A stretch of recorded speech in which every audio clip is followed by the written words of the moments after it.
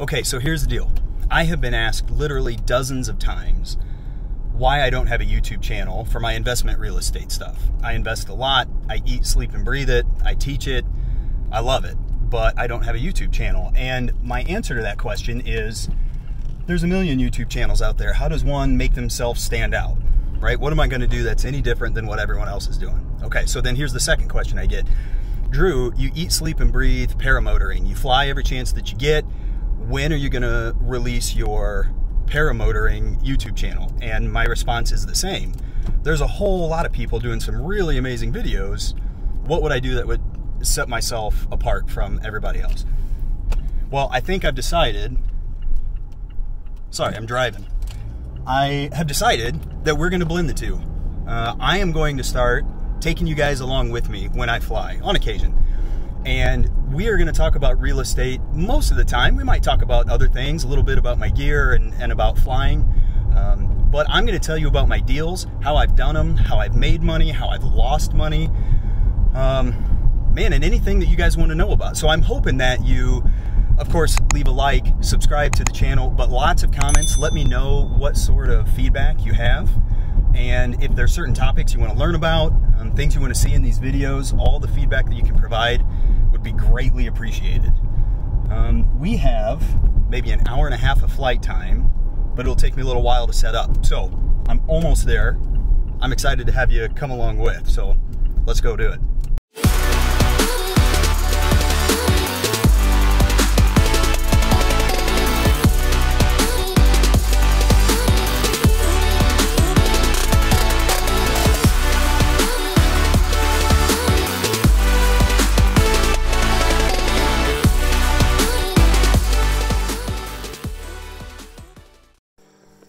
All right, we have made it out to the field.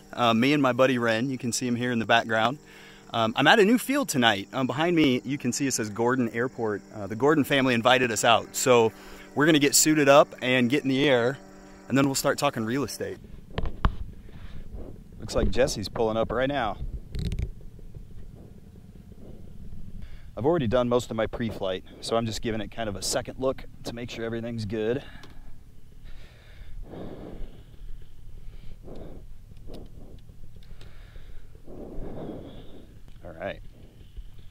All right, I think we're about ready. There's Ren's stuff.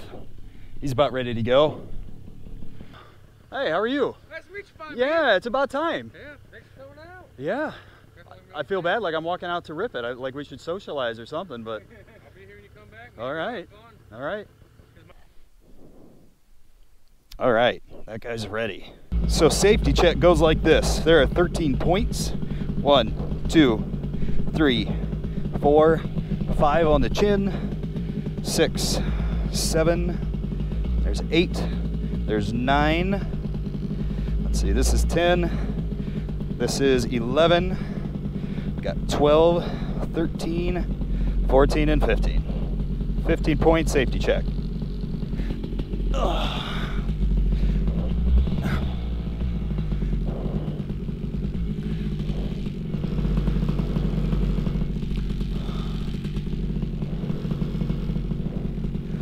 All right.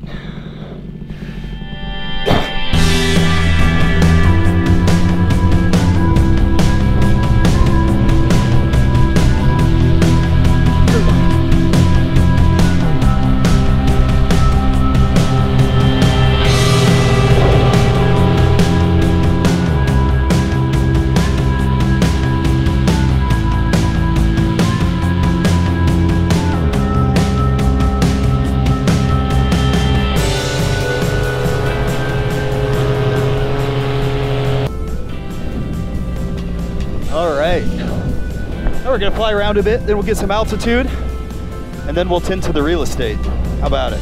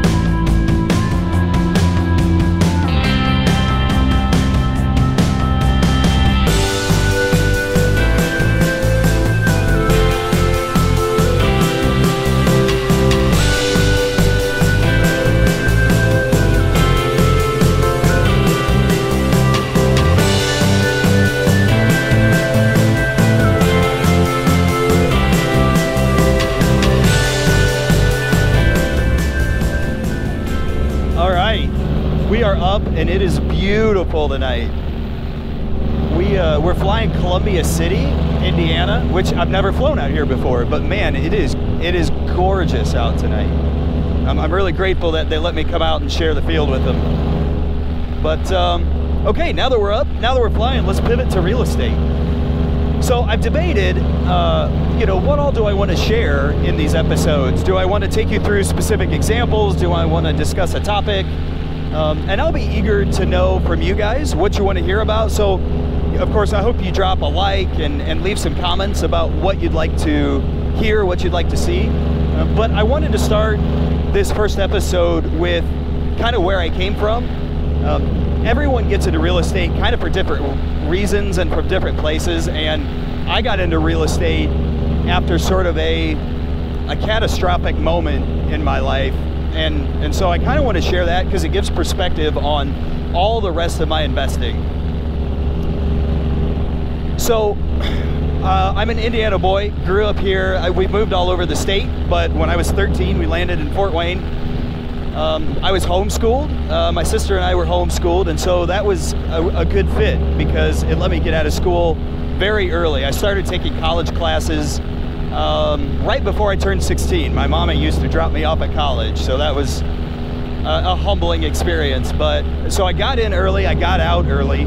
I wound up going to pharmacy school, and I got my doctorate from Purdue in pharmacy, and that, for the most part, has been a great degree. I graduated in 2005.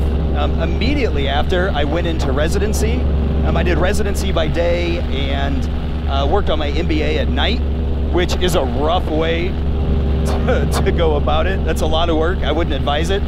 I was married through the bulk of college. By the time I was in residency, I had 2 kids, and life was really good, but it was tough. Okay, we're going to do a couple of turns here, and then I'm going to get some more altitude.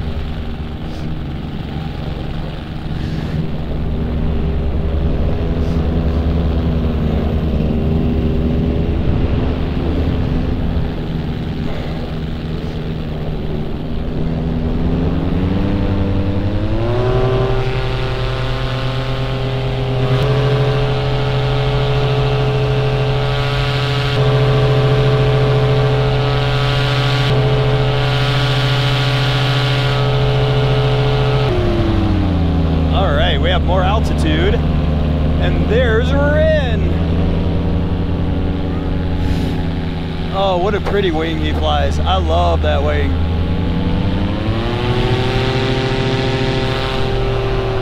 Okay, so that's the basic history up to at least adulthood. The other thing I think that's important to know going into this is I was not raised by an entrepreneurial family, not risk takers. We were raised to study hard and work hard for everything in life and earn it, right? So get a good job, it'll take care of you, and that's not bad advice. I'm very grateful to have good parents and good education, and I don't begrudge that at all. But some people are raised in a family where they start their own businesses, where they make all sorts of investments, and that's just not where I came from. So during my year of residency and MBA, I bought my first house. Was not an investment house. This was a house for my family to live in. And the bones were solid. It was in a great neighborhood, but it was uglier than sin. It probably would have been worth about $115, $120. I got it for $110. And for a first purchase, for a first house, it was great. We worked really hard on it. We updated almost every single room. There was wallpaper in every single room of that house. But the end of residency came, and the hospital that I was working for, that I was doing my residency at, offered me a leadership position in one of the surrounding counties. So we decided to move so that my commute wouldn't be an hour long. It'd only be about 30 minutes. So when we did that, rather than sell that house to buy our new house, I just chose to rent it. Now, this was a long time ago. I don't remember why I chose to do that. I mean, I had dabbled into learning about real estate, but it just felt like the right thing to do. Unfortunately, I didn't have any mentors or friends doing it or people to teach me about it. Okay, we're gonna practice some wingovers while we talk about this. And these will be little baby wingovers because I can't weight shift with this camera out here on the edge. But it's still a good time. So I kept this house. It cash flowed a little bit, but not much. And you know, if the water heater broke, then all my cash flow was gone. And I didn't know how to screen for tenants. I didn't know the best type of insurance to get. I didn't know anything, but it was a good house, good neighborhood. It was a great rental. So I didn't know anything about real estate. That was really my first step into it. And that would have been in 2006. I didn't come back to real estate investing till 2015. So I did nothing other than that one house for 9 years. Okay, time to go get some altitude.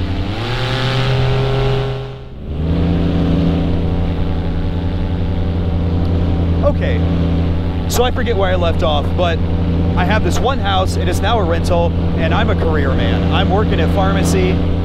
I love it. I love my staff. I love the patients. I love leadership at this job. The pay is great. Pharmacy is a good place to be, and you know, it was a six-figure salary that supported my family of 6 at this point. My wife didn't have to work. She stayed home and took care of the kids, which was a blessing. And so life is good, right? Everything's clicking along. I saw myself staying at that job for 10 years, 15, you know, maybe 20 or indefinitely. I had no reason to think that I wanted it to change. So the day I turned 32, my birthday's September 11th. On 9/11, the year that I turned 32, I walked into work at 8 a.m., got a call from an administration, wanted me to come down. I said, yeah, no problem, I'll be right there. So I came down, and 30 minutes later, security was walking me out. My job ended on the spot, and they never told me why. They never told me which policy I violated. My performance evals were flawless. I never had a verbal warning or a written warning or anything. So, you know, new leadership had come into the hospital at that point. I don't know if maybe I said something to the wrong person. Maybe I made someone angry. You know, I wish I would have been given the opportunity to learn from whatever mistake I made, because I would have tried hard to get in line, as long as it doesn't compromise my morals or my ethics. But so yeah, my job ended, my perfect job, and the income and everything I was accustomed to was gone, and I was devastated. Mostly because, well, for lots of reasons, but I had so much of my identity wrapped up in this job. You know, this is what I did day in and day out. And in hindsight, I should not have, I've learned not to invest so much of who I am into a job. But, you know, in summary, I had relied heavily on a single source of income. Just the one job. I had the one rental, but it wasn't really making money. It was self-sustaining, but that's about it. Single source of income, and it was gone. And that was terrifying. Okay, I'm gonna get a little more altitude.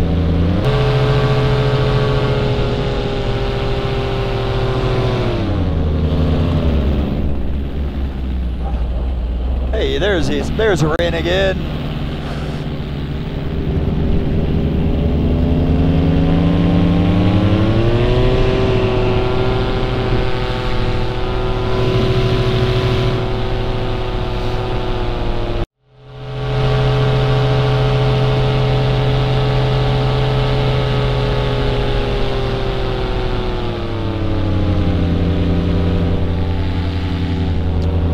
So as you can imagine, that moment for me was a pivotal moment. I can look back at that moment in 2014, which was 6 years ago now. And so much of where I'm at today, what I do today, the way I think, my mindset, everything really points back to that moment. because I learned several things that day, but the most important was I will never be reliant on a single source of income ever again. I committed to it that day, and it's been a radical shift. And that's where real estate started for me. Now, of course, I had to get back to a job right away, so I went back and I reached out to my network, and within about a month, I was back to work. I know a lot of people don't have the opportunity to get back to work that quick, but I had a very marketable degree. People knew my character, they knew my work ethic and the quality of the work that I did. And so I was back to work pretty quick. And so I'm very, very grateful that was how that shook out for me. But it showed me that it was important to get a side hustle, to invest in something, to figure it out. So at this point, I've got a brand new job. The income is coming back, and I have this one rental. Well, I like the rental. It'd been steady now for, boy, what would that be, like 8 years, almost 10 years? Closing on 10 years at this point. And rents had steadily gone up. I kept paying that house down every month, and so it was doing exactly what it was supposed to. So I decided it's time to really get into real estate. While I work in my full-time job, I would just do a deal on the side. And I wanted to do a flip. You see them on HGTV, right? And I mean, if those clowns could do it, I could do it, right? I mean, they make it look so easy. So I decided to do a flip. And my goal with my first flip was really just to break even. My thought was, if I could just break even on this deal, it'd be free education, right? As long as I don't lose money, then it's all good. So, local realtor friend of mine, Andy Shepard, who actually I do a lot of business with now, she brought me a deal. This was a HUD house, so basically a foreclosure that the government was looking to sell. I bought it, and I bought it for $54,000, and we put about, I think, $14,000 in it. And I forget the exact sales price. I'll look it up when we at the end of this video when I go through the analysis. But I believe we sold that house for right around 80. So we did well. You know, after all the bills and taxes and everything, I made a profit, which I wasn't expecting. But it showed me that it worked. You know, I could do this, and the model works. And so at this point, one rental, one flip, and we are off to the races. Okay, I'll tell you one more. I wasn't going to tell you about the third deal, but we'll do it real quick, and then we're going to take it home. I took my profits from that property, and I bought another HUD house. And maybe I'll leave this as a cliffhanger for the next video, because this third deal that I did, I still have today. It involves a lot of creative financing. This one was a good deal. I was finally sophisticated enough that I knew how to start structuring deals. So maybe we'll leave it for the next one. But that's, in a nutshell, that's how I got started in real estate. So where am I today? Okay, where am I today? I have about 40 of my own rentals. 40 doors. Some of those are duplexes and triplexes. And that's locally here in Fort Wayne. I have my real estate license now.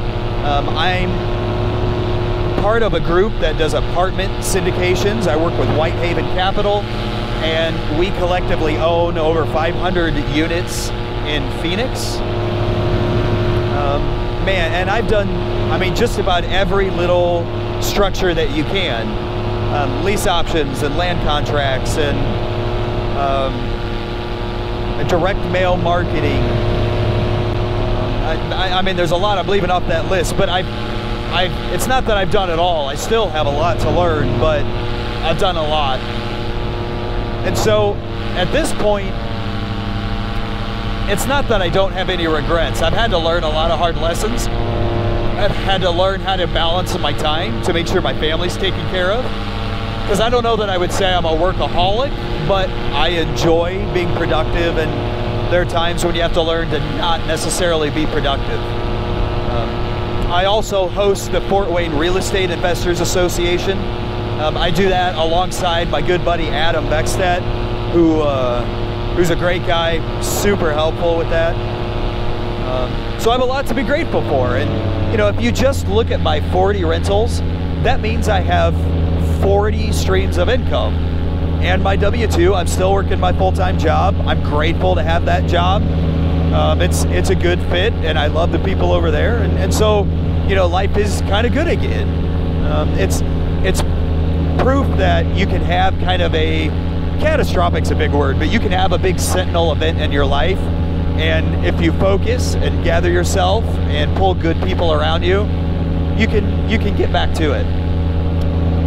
Please, if you haven't, drop a like, hit the subscribe button, but more importantly than that, please let me know what you want to learn about, what you want to hear, what works about this format, what doesn't. I really have a good time putting this together, so I hope you guys enjoy it. So the more feedback you can give me, the better I think we can make it. So, okay, I'm gonna go get some altitude. We're gonna practice some more wing overs, and then we're out.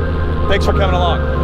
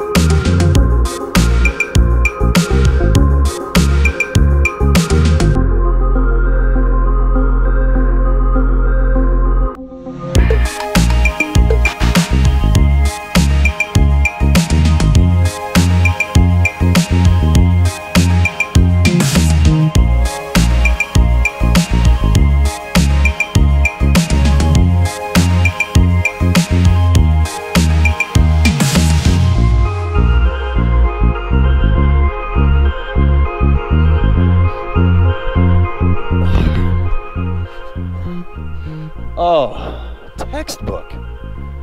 Finally getting us down.